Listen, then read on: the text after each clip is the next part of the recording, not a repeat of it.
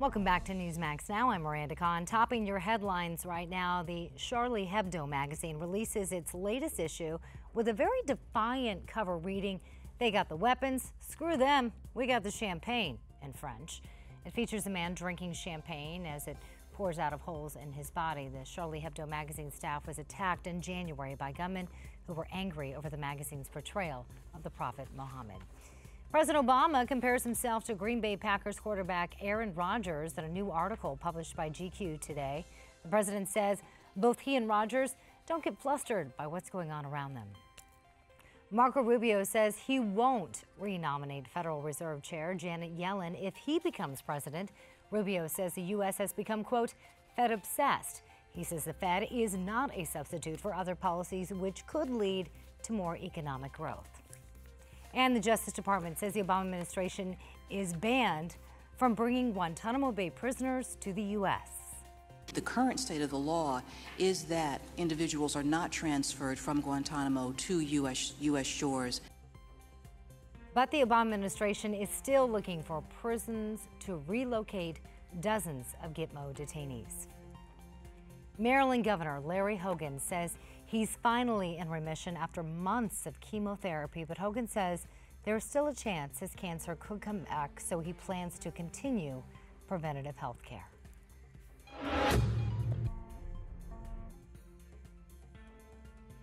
Thanks for joining me, John. It's good to be with you. you. Yeah, we were actually planning to play some sound there, but hopefully we'll get to that in just a moment. Let's go ahead and take a listen. Donald Trump talking about the refugees coming to the United States. At least one and probably more of the killers, the animals that did what they did in Paris, came out of the migration. I have a bigger heart. I mean, I have a tremendous heart. I want to take care of people. But you look at this migration, and I said to my wife the other day, I said, you know, they seem like so many men. And they're so strong. Is this a Trojan horse? We all know the story of the Trojan horse. That was kind of a quick little compilation of Donald Trump speaking last night in Knoxville, Tennessee. Now, if you could, let's just flash back a little bit to September. This is what Trump said on Fox's O'Reilly Factor. Now, do you object to migrants who are getting out of the Middle East and North Africa? Do you object to them coming to the USA? I hate the concept of it, but on a humanitarian basis with what's happening, you have to. So a little bit of a progression there. Let's talk to our roundtable and see if they can weigh in on this. And joining us, we have former Deputy Staff Secretary to President Bill Clinton, attorney David Goodfriend, also with us, radio host and author Larry Elder. Thank you, gentlemen, for joining us. Thank you. Quite a progression there, I would say. Well, I think what we've seen is how this, maybe, at least in the short term, is going to impact the presidential race on both sides of the aisle. You saw Donald Trump back in September saying he doesn't like the idea, but from a humanitarian standpoint, you have to take in the refugees. Larry, he's not saying that today. Neither is anybody else on the Republican side. Meanwhile, Hillary Clinton, we can put up that tweet, says that these a religious test for refugees represents a new low. She says we've seen a lot of hateful rhetoric from the GOP. Again, this is a new low. How is that helping the conversation, though, Larry? Well, a lot of people have evolved on this issue. There's at least one Democratic governor among the 25, 26 that say they don't want to accept these refugees. And regarding this religious test business, the president of Egypt, El-Sisi, recently said in January of this year that there should be a religious revolution within the Islamic religion. Now, if you have people like that questioning whether or not Islam ought to have a religious revolution, I think it's legitimate to ask whether or not we want to bring in a bunch of people, some of whom may very well become radicalized. I see no reason why we can't have a pause, as many people are suggesting, to make sure that the vetting procedure is thorough. So you're not saying we shouldn't let Muslims in, you're just saying we need to have a better vetting process. That's right. We're not Europe. People are not showing up on our shores like that, and then they have to sort out the terrorists from the non-terrorists. We vet them where they are before we bring them here. So our procedure is a lot longer. It takes about a year. It's much more thorough, and the likelihood is low, but the likelihood is not zero. David, do you think this is still going to be an issue that the presidential candidates are going to be really focused on, say, 3 months from now? I think it's going to be an issue that persists throughout the campaign, yes, but I think that it's drawing some interesting contrasts, not just between Democrats and Republicans, but between different leaders. I think that Larry is right. There is a very thorough asylum-seeking vetting process that involves the FBI, it involves Homeland Security, It involves State Department. It is quite thorough, and I think that those procedures are in place, and if anything, will be strengthened. I do go back, however, to the comments of the Pope before the Paris tragedy. The Pope said it is the moral responsibility of the West to help migrants in this case, to try to help absorb migrants. And it was after that, you recall, that many people in the United States started calling for increasing the number from 10,000 to some higher number of Syrian refugees who would be admitted with those screening procedures in place. So I don't think it's going to be an issue that goes away. It's going to be something that persists throughout the presidential campaign, but it is defining in the sense that it really will determine what kind of leader a presidential candidate wants to be. And I think that's healthy, actually. I mean, is this somebody who resorts to sort of the lowest common denominator, or someone who calls us to our higher angels? That will be a determinant in this campaign, I believe. Larry, how much faith, though, can we have in our vetting process when we already have, 12 million undocumented workers already in the United States? So I could see how someone can say, I don't have a lot of faith there.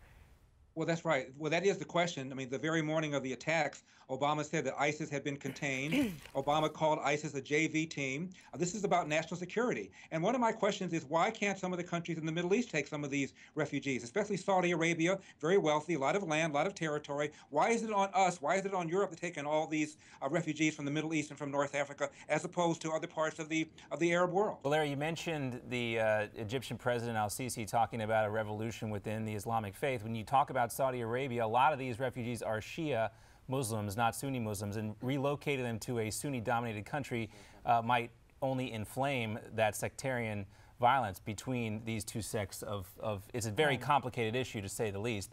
We got about a minute left for David. I wanted to ask you about this, too, because you talk about the presidential candidates. You mentioned how it defines the Republican field. Even maybe the most moderate guy out of the bunch, John Kasich, is even calling for a pause, at least, to the refugee stuff. I mean, you know, does it remind you at all of kind of the knee-jerk reactions we saw after 9/11? Well, absolutely. I mean, we think about our civil liberties, we think about our values as Americans. The toughest time to uphold those things is when we're under stress, when there's fear. That's when it's hardest. It's always easy during times of peace and prosperity to say, oh, yeah, I believe in civil liberties and I believe in humanitarian things. But it's tougher when you're in a time of stress. I will say this, however, the linchpin to all of this, the root cause of all of this is the civil war in Syria. Yeah, let's pause right there, gentlemen, because we got to take a quick commercial break. We're going to come back with more from Larry Elder and David Goodfriend right after this.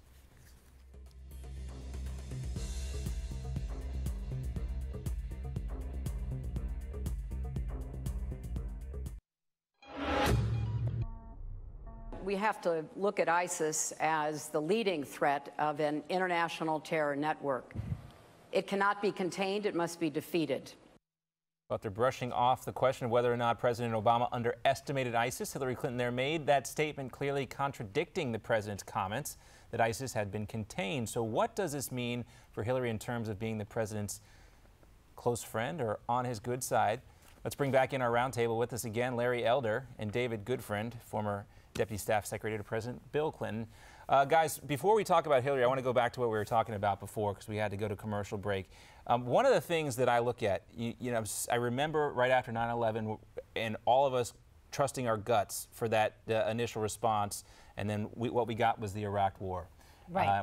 We're basically still in that war today. And for me, it's difficult to watch Congress, especially Paul Ryan today, say that the president does not need a new authorization for the use of military force, still relying on the one that Congress passed back in 2001. And some of the same people who were renaming French fries freedom fries are the ones saying now that we need to stand in solidarity with our French brothers. It just seems like a lot of knee-jerk reaction, Larry, and I think Congress needs to help the president here and give him a new authorization for the use of military force. We need to redefine what the mission is going to be. What do you think? Well, I reject the idea that we kind of got into it willy-nilly. We didn't. We had a joint resolution from the House, one from the Senate.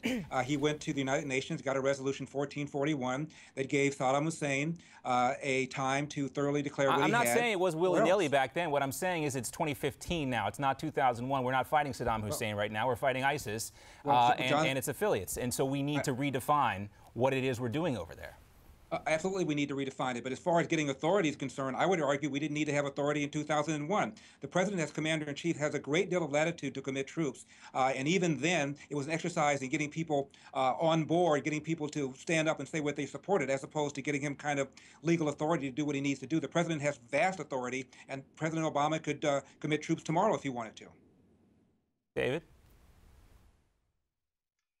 Well, I hardly think that going back to the invasion of Iraq as an example of what we ought to do is really where we want to be heading as a country right now. I think instead we have to understand that we're dealing with an enemy that is far more complex than a nation state. This is not a nation state. This is a bunch of criminals, thieves, and murderers who are claiming territory and extending their reach beyond their base. So what do you do in a situation like that? I think a complex enemy demands a complex counter punch. It's easy to talk in chest-thumping terms. Let's go get them. Let's go bomb them. Let's do this. It's far more complicated than that. If you look at how ISIS has occupied a void in the Syrian civil war, first and foremost, I think, is addressing the Bashar Assad regime and ending the civil war in partnership with countries around the world, in partnership, dare I say, with Russia and China and other sponsors of the Syrian leader. If that can occur, if you can put the civil war in Syria in reverse and establish stability there, you're constricting ISIS's ability to foment discord, not only in the Middle East, but in Europe. So I think what we have going on in the United States right now is a multi-pronged, complex answer to a complex enemy. This much I will say, though, because I live in Washington, D.C. Remember when the Nazis were bombing London. Remember when there was terrorism going on in Israel. If you let the terrorists scare you, they win. Right. But Larry, let me ask you this. Do you have faith in the president's strategy? No, I don't. And let me tell you something. Robert Gates, his former Secretary of Defense, wrote a devastating critique of Obama and said that Obama did not trust his military and that Joe Biden would lean into his ear and whisper that they're trying to jam you, trying to bully you. Their verbs, not mine. That's one of the reasons there's no strategy. Obama, apart from not believing, in my opinion, that this is an existential threat to Western civilization, does not trust the military. He thinks they're trying to All right, let's let David finish because he got interrupted there a second ago. Go ahead, David. David, go ahead.